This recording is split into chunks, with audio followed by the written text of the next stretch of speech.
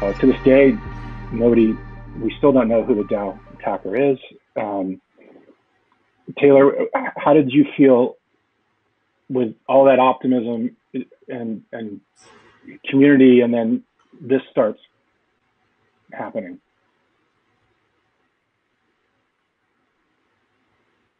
I saw either the Reddit post or like Griff's message linking to the Reddit post on my way up to my friend's cabin, and so literally I saw the post, and then I had no cell service until we made it to the cabin, and I was just sitting there like, what is going on? I think that it was really weird because there was this, just like your stomach just drops out when this happened. Like that day, the next day, like you just have this pit in your stomach that's just like, this is not good. This is really, really, really, really, really bad. And it was pretty like, that pit comes from the helplessness of it too.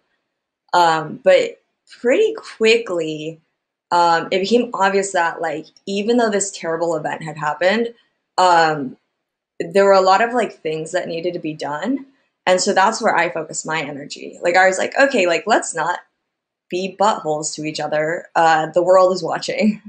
And let's see what we can resolve. And, we're investigating like the child DAOs and people who had split before and people who had split after. And, there was all these things to be done.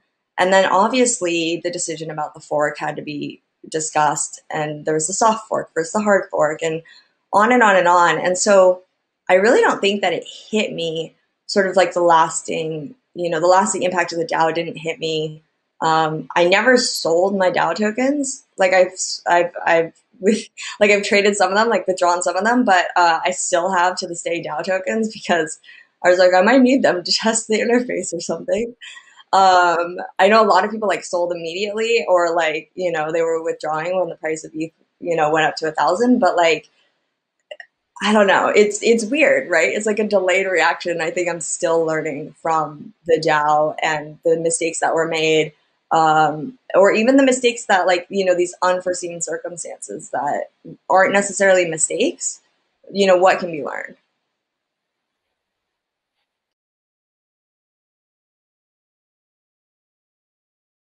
And something that's really in favor of the Ethereum community is that everybody started coming together and working together to do something about this.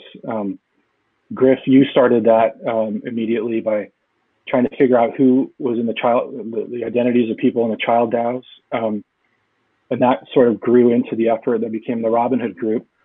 In the wider community, like Vitalik and everybody started discussing, soft fork, hard fork options. But Griff, can you kind of take us into what it was like to be on those chats with, as the Robinhood group formed? And just for anybody who doesn't know, these are the guys, this was all kind of behind the scenes at the time. I'm not sure many people knew about this, but there were like a group of hackers and coders who were very actively trying to figure out who had done this and to figure out the hack itself. And maybe Griff, you could just kind of take us into what that Friday was like for you.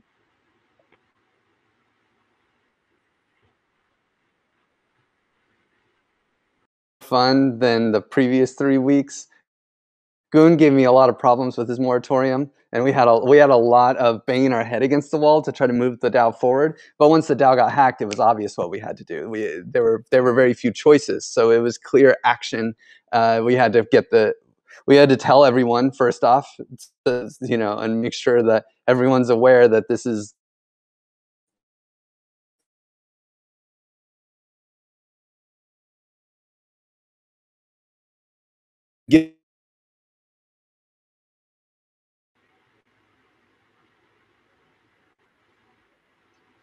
Okay, I can't, is Griff cutting out?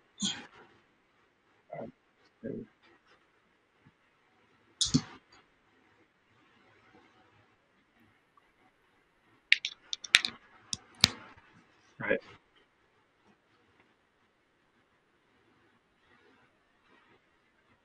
Script to do it while we started hunting down the curator. There were different people who had roles in these child DAOs that we needed to hunt down, like who made the being the person who approves proposals in that DAO, if we can get those keys, and if we can keys in any other future DAOs to make sure that we have control of all the exits, all the possible holes in the DAO. We wanted to, a group of trusted Ethereum hackers got together to try to stop the bleeding. And we weren't very successful at stopping the bleeding, honestly. But at one point, it just stopped. Several hours later, the hacker only took about 30% of the DAO of the ether in the DAO, and then just stopped. And we weren't sure exactly why. But we studied the code and we figured out how to hack the DAO. Actually, two different people within our group created two different hack contracts. And so then we started draining the DAO before anyone else figured it out. So the DAO hacker took 30% and we took the other 70% and made sure that we were in control of this ether. The like almost dumb luck security protection of the DAO was that when you pull money out of the DAO, it actually goes into a child DAO. And then that child DAO, it's stuck there for 28 days until the DAO has had its own token creation event. And then after that, you have 14 days to pull money out through a proposal, because there was a proposal time limit.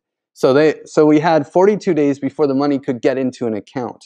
For the hard fork, we had 35 days before the hacker could actually split the DAO and move it to another DAO and to a different address. And so we had all sorts of crazy plans. You know, we were going to buy tokens in the dark DAO. We had control of all the curators. And eventually, the reason we actually even started hacking was because we were perfecting our hack contracts to hack the DAO. And then we were waiting for someone else to hack the DAO because we weren't sure of the legal situation if we started hacking. And so we wanted to be sort of pushed into it to hack the DAO. So there were actually probably about 8 or 9 different DAOs.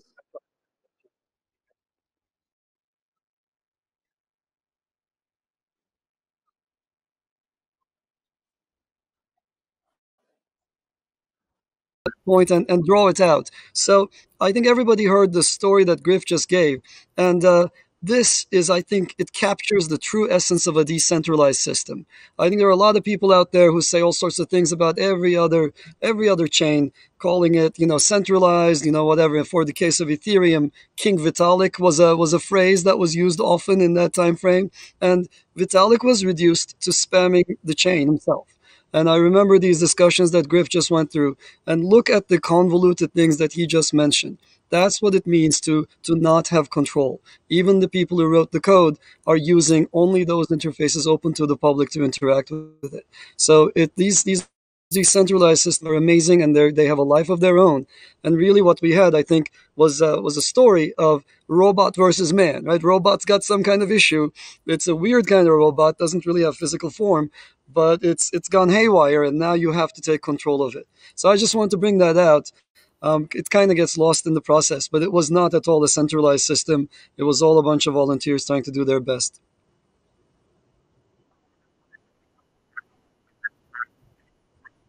Thing here is not a lot of people know there were several attacks on the DAO. There wasn't just the one, and Griff just alluded to it. So that Friday attack got a lot of ether. That was the main one, about $55 million worth. Then it stopped. The Robinhood group assembled and got their contracts ready, their hack ready. But like I said, they were worried about the legality of pushing the button about hacking this thing themselves. Then on Tuesday, after the attack on June 21st, they didn't have a choice because a second attack began. And it started drawing thousands of ether out of the DAO and became the second biggest hack with about 250,000 ether stolen. So that's when they all jumped into it.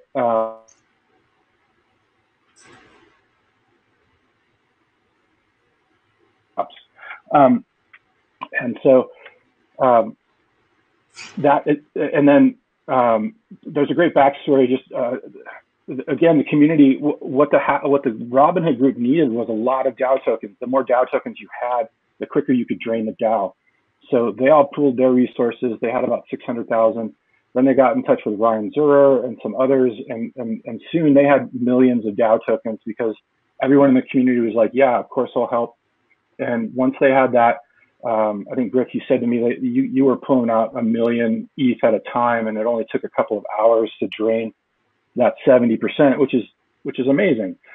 And so, but one thing that I just real quickly interject here is that attacker on the 21st, he got mad at you guys and sent an encrypted message to you once the idea of like a soft fork or a hard fork was really coalescing. And so it was from an account that was initiated the second attack.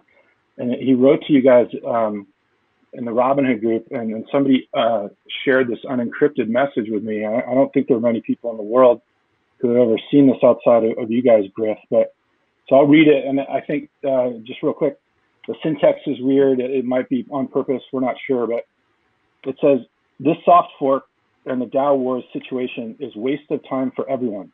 I'm supporting the idea that code is law at smart contract, but also the network consensus is law on blockchain.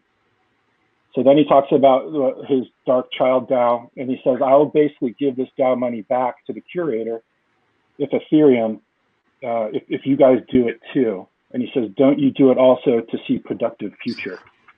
So you guys were getting under his skin. I guess they expected to get away with it, but that wasn't the case.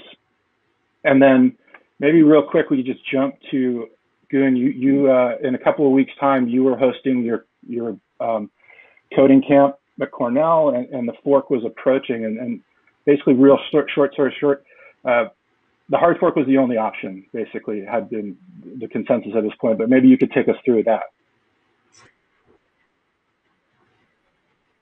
What happened in that time frame? So first of all, there was the big discussion around, do we fork or not? And that came down to, is code law, or do these systems serve human purposes? And that was a really interesting discussion. And for me, the high point of this was, there was a group of us at Cornell, Vitalik, Vlad, Alex Van de Sand, and Martin Beige. We were all sitting around, and I remember looking at them and saying, look, guys, if you are going after the dark money flows, then you cannot fork, right? If your goal is to go after illegal, illicit flows, then you have to just obey stuff. And it's okay. I'm not a judgmental person. If that's what you're doing, that's fine. But if you really want to go after this world computer thing, then if you really mean that, then you can totally fork. So which one is it? And without thinking, without a millisecond, everyone said it's the latter. It is not the case that we want to be, we are not trying to be the Bitcoin of the world. We're not trying to go after these darker money flows. We're not trying to be We have a different mission. And so that was a very interesting moment for me. Fast forward a tiny bit, the plan was use a soft fork to freeze, and then a hard fork to take back the funds. And life was kind of going according to plan. Soft fork code had been written and approved by a bunch of people. And I received an email from someone, from a high school student.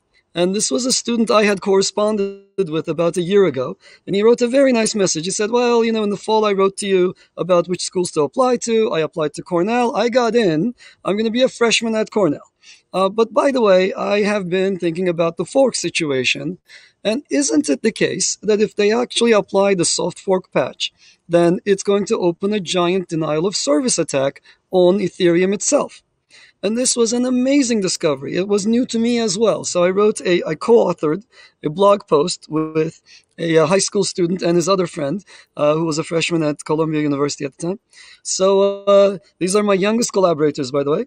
And we wrote something that says, hey, soft fork is actually a DOS attack vector.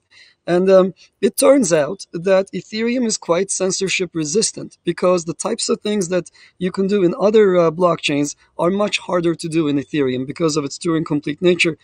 You have to execute stuff. And if you want to censor things, well, you will have executed things and you will then have to toss them out if you want to censor.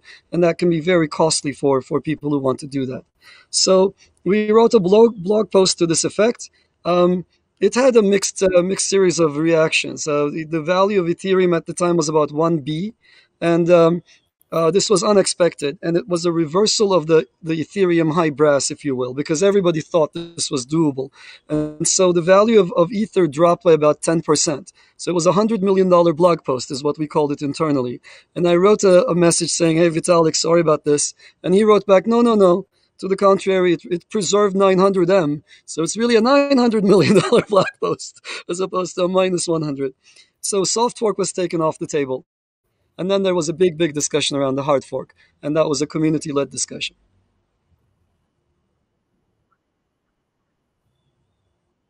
Look, that it surprised me that looking back on it, obviously you guys could have assumed that everybody, the way that the hard fork was implemented was an update to the software. Pretty much everybody had to update. You could assume that maybe everyone would 100%, but why assume that? And why, that there was one mining pool in China that didn't update, so they kept mining on the old chain, and that's where we get Ether Classic from. And it seems like to me that maybe Ethereum is I think a lot of nice people, a lot of really good intentions, but maybe that gets in their way sometimes. And here they could have been a little more battle hardened. I just wondered if anybody has a thought on that, and whether the fork was, should it have been more expected, and should people have thought more about what to do if this happens?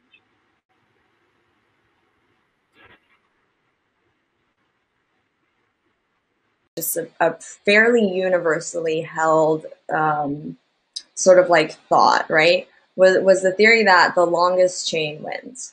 That was it. It's been around forever. That was like, that's what everyone thought. And so if you look back at the conversations happening on the forums and on Reddit, that was just reiterated again and again and again. Like, even if it forks, the longest chain will win. And it's really hard to take yourself back to that time, because today it's so obvious that, like, no, both chains can totally exist. And why wouldn't they exist if it gives you free money, right? It's so obvious. Why didn't we see it back then? I mean, someone saw it, right? Because it didn't, even though there was this one mining pool that was mining it, which, by the way, happens usually every single fork, contentious or not. There's always like someone who forgets to update or just doesn't update. But what gave Ethereum Classic its initial value, what gave the two chains, like, each of them having value, was, I think, when Poloniex listed it, which was a couple days later. And so, should people have seen it coming? Yeah, because if we think about the incentives, any number of people who held a massive amount of Ethereum at the time were incentivized to create free money out of thin air via this fork. And it is what it is. I think that's another lesson to be learned, is like, the second you're certain about something, you should be less certain.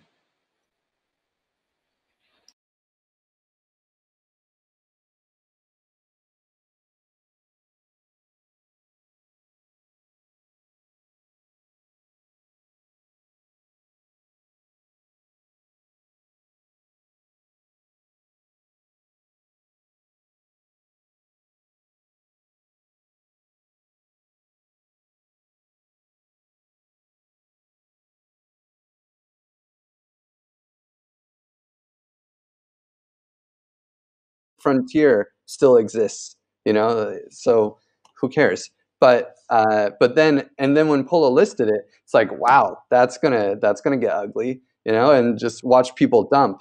But then the amazing thing was that people were buying it, and then we saw I kind of saw was, like, Bitcoiners wanted to maintain, or my theory on it is that Bitcoiners believed in the code is law theory, and that actually this Ethereum is better than that Ethereum, so it will win in the long run. And there became a community there. And Goon, I see you shaking your head. I feel like you got something to say. exactly right. I was just shaking my head at the sentiment that was expressed. I've always been against that. These monetary systems only have value to the extent they serve people. Code is not law. Code is buggy. Law is law, and that's where we are. That's why we are here today. But one of the things that I guess I could add to this is what happened when we were sitting around again with the same crew. And Vitalik was reading his email, looked up and said, "Oh, look at this! I got a message." And I'm not going to name the developer, but everybody will know, from a prominent Bitcoin Core developer, one who's famous mostly for his social manipulation. I think it was just sad but true. And he said, "Look, here is this person trying to buy my coins on the old chain." And we all looked at each other and said, "That's really strange." And of all people to try to buy Vitalik's coins, we it was very clear that this was an overt act of slapping someone in the face with a glove to say, I and a bunch of people that are coordinating with me are trying to create value behind the old chain. And it really was, I think, Griff, you were right. It really was a Bitcoin versus Ethereum kind of a mentality clash. It was very much a culture clash. So for Bitcoin and its purpose in life, code must be law. Bitcoin cannot do these kinds of things, although it did in its history as well. It did all sorts of funny things to back its way out of bugs. But the Bitcoiners felt that nobody else could, right? That the latecomers had to be held to a higher standard, and that they also felt that the latecomers had to actually uphold their values. They did not appreciate the difference between Ethereum and Bitcoin, and I think even to this day they don't. They think that these systems are diametrically opposed. They think that they're playing for the same market. They don't understand that these systems actually have different value propositions and different domains that they're targeting. So that was, I think, one of the things I learned there. And so this really was, that message was really a slap in the face, and was, okay, we're going to put some synthetic value in here, and we will see what kind of a community we can develop. And The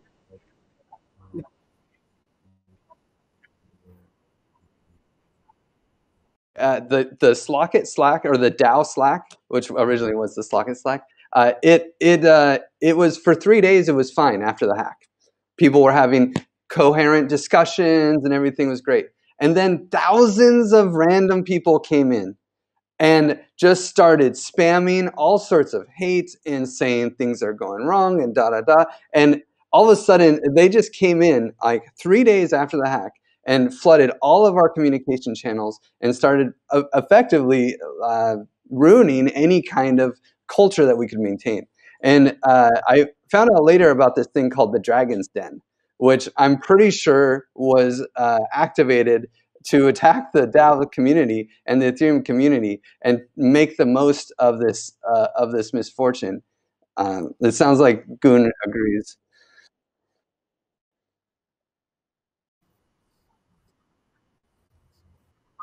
Whose community was born out of the DAO really matter 5 years later? Are there any lessons about community decisions from the DAO Bitcoin can learn?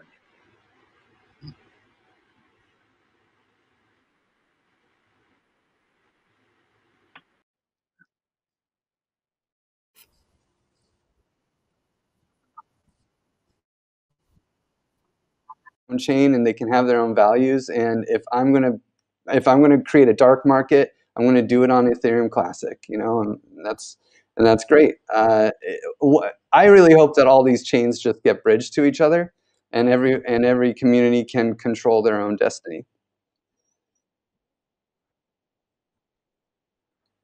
Like I would say maybe late 2017 and in the last couple of years, have managed to add some unique value, specifically with some of the, like, hardcore FOSS projects, like free open source projects that weren't finding funding or money with Ethereum. Like they were able to build stuff for quote unquote Ethereum Classic, which then can be used to grow the Ethereum community or platform or whatever. So that's really, really interesting because that's weird, right? Like it should be the other way around. I think it also serves as a good reminder of obviously what happened and that different philosophies do exist. And that if you don't like what the law is in this new decentralized world, you can you can fork out.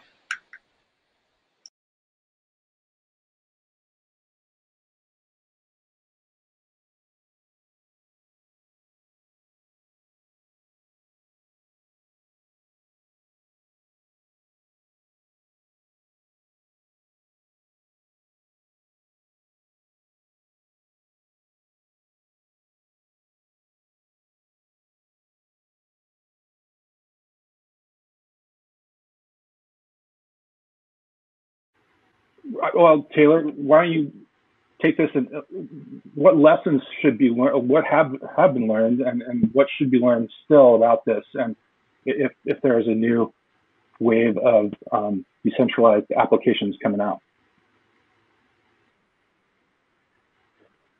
But I think the biggest lessons that we've learned can be applied to like all smart contracts or any code anywhere.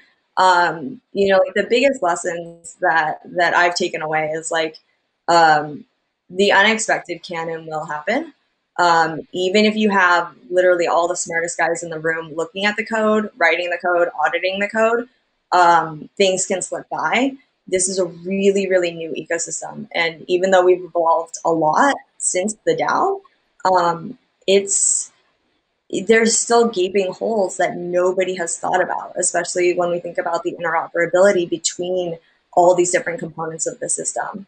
And so if you're building a DAO or the LAO or writing code anywhere, where it's dealing with an immense amount of money and immense amount of, individual people's money, you should be aware of the consequences and perhaps consider putting in some mechanisms to, like a big old button to say pause, in the cases that something goes wrong, because I can assure you that things will go wrong.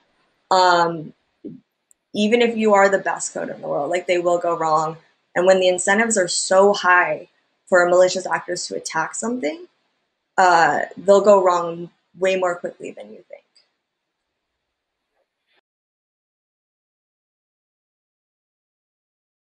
One of the great things that came out of the DAO was the renewed interest in formal verification. So that has been, I think, found everywhere now. All of the smart contracts need to be audited, as Griff mentioned earlier. And it's, I think the Ethereum community is quite well aware of this. I think blockchain communities in general are now seeing the value of formal mechanisms for checking correctness of code. So that's one big issue. Going forward, there are still unsolved issues in the design of DAOs. So if you ask me whether or not we could do the DAO safely today, I would say no. I think there are some outstanding problems that are really, really hard. You're trying to elicit from the crowd their true feelings, and this is not easy. You can identify a set of problems you face. You can come up with one set of mechanisms to address them, and that brings its own secondary attacks that are possible. And you have to iterate this to conclusion, and it hasn't been done in the research community. This is not a topic that has been ignored previously. There have been economists, there have been game theorists who've been looking at this, and the problem is unsolved, especially when the same people are both on the voter side and the beneficiary side. So today, you don't have this problem. When you run a VC fund, you don't have the same fellow sitting on the board of the VC also appearing in front of the VC with a project in his hand. You don't have that self-dealing thing. And with a DAO and in the context of a blockchain, you have it every day. And that really complicates the scenarios. So it's really a fundamentally difficult problem. The types of things that I have seen are beginning to address some of the issues, but not all.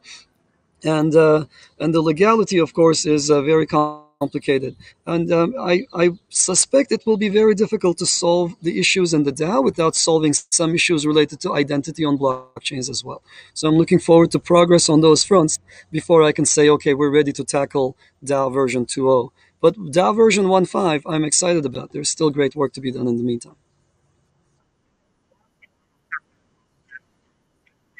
I'm really excited about, which is using CAD to start simulating some of these projects or any simulation software. I'm just a fan of CAD because it's really nice open source stuff. And I think people are starting to agree that we can't just treat this like a website. there's been a mentality in the blockchain space that we're building. We're going to use the same ideas that we used in computer science, when really we need to understand that we're building public infrastructure that anybody can use. It's like a bridge. And if you build a crappy bridge and you don't put in the time to design it and make sure it can withstand and watch it and monitor it to make sure it's not misused, then you're going to hurt people. And so we need to take the same approach that people have been using to build bridges and build public infrastructure that anyone can access. And that means don't write a white paper and then build $1 billion economy. It means you write a white paper and then you validate your design and you iterate and iterate for maybe years before you actually launch something to the public. You talk to smart people like Goon and you get some outside input on the potential problems with the system, and you ideally you implement escape hatches and other centralizing security features that will mitigate issues that you don't foresee.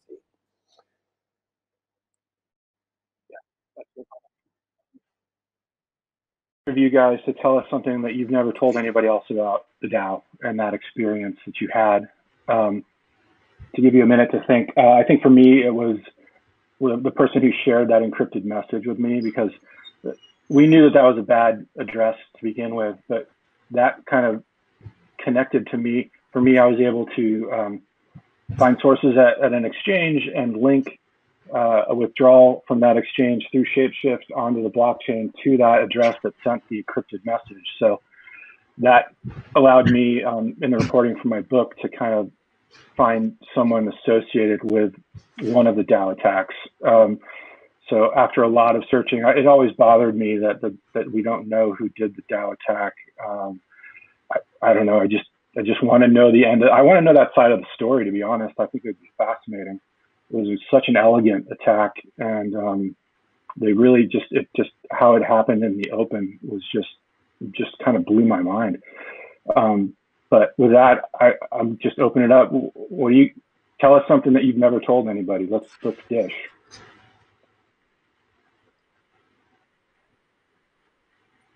Is so because of the legal entanglements around fault in a situation like this, there is something that I haven't really mentioned to anyone except maybe Matt in the preparation of his book, which is the following. So everybody agrees that if a system is faulty, you can patch it.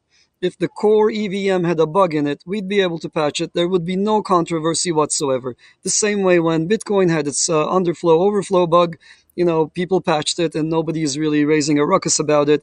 Somehow everyone thinks, oh, that was unintentional, therefore you can fix it. So there is a system boundary, and if the bug is on the system side, you should be able to patch it. That's great. Now the DAO bug was on the other side of the system boundary. But something that I did not make any public noise about, but kept deep within my own consciousness and informed my decisions, was this following simple fact. This bug, even though it was in user space, it stemmed from a failure of the system. It is, as an operating systems person by birth, if you would, I believe that it's the job of the system builder to document all of their interfaces, usages, and quirks. And if you fail to do so, you will end up causing bugs in user space. But the true root cause for that lies on the system side. And so therefore, it was a no-brainer to me that you could do a systemic change to patch a bug like this, because you had failed to inform even a highly prominent user like the DAO, the Slockit effort, that there was a quirk here, and it led to a bug like this. So to me, I think it was not at all a violation of any contract at all, because the error stemmed from people on the system side of this, on the designer side of this, even though the bug manifested itself in application code. So, now that enough time has passed, I think it's okay to discuss this. Nobody's pointing fingers at anybody anymore. I think documentation is incredibly important. And this is also another reason why you're not going to see a reversal like the DAO again. The bug has been now communicated. The reentrancy issues with the EVM are well known. If tomorrow I write some code and it's got a reentrancy problem, I'm not going to demand an undo operation. It was entirely on me now. But back then, I don't believe it was. So it's at least part of my thinking, and I want to share it with people.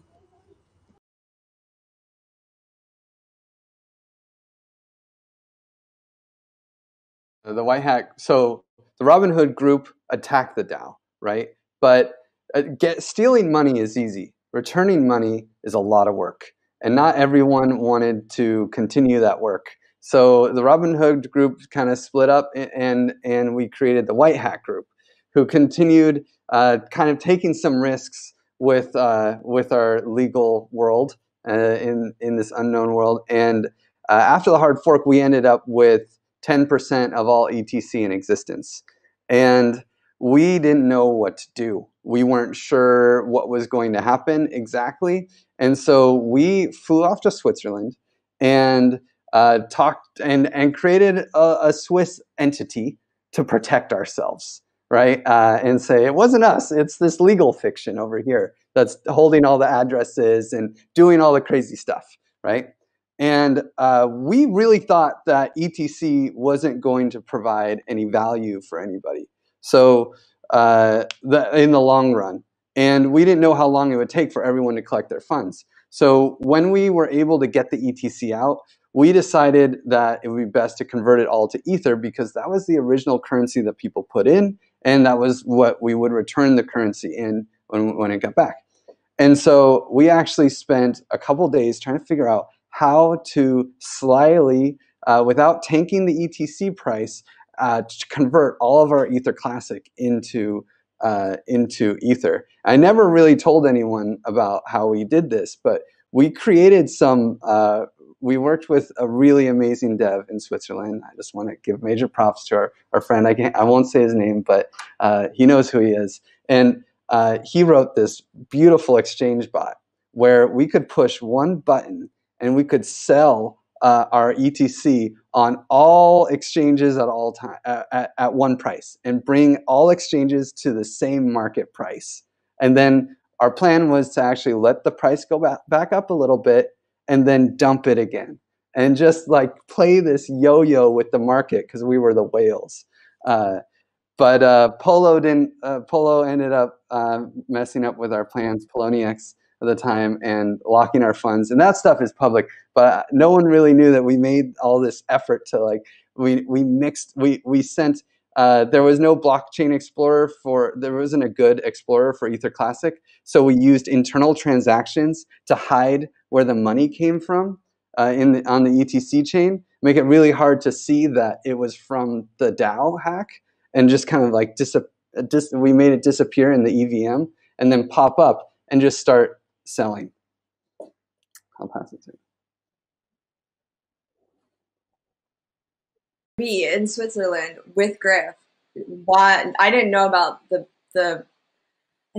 whale part of it, but I knew about the Poloniex part of it, because I went to log into my Poloniex and immediately got my account locked because we were in the same building, and Poloniex just shut us all down. And we're all sitting there like, what's going on? They were hard after us. They were not happy with us. And I think we still have a Poloniex account that's still just like, we just never like unlocked because there was no money in it. Like, it was, God, the things we've done.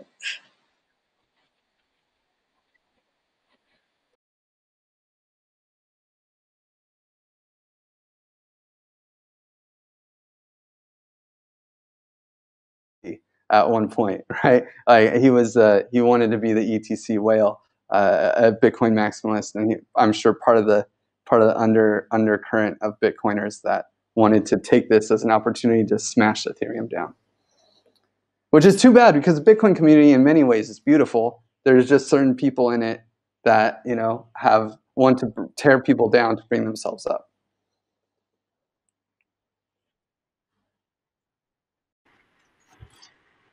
The stuff you're going to reveal in the book. So, especially about this attacker, we're all dying to find out how this ends. And thank you guys for such a fascinating conversation.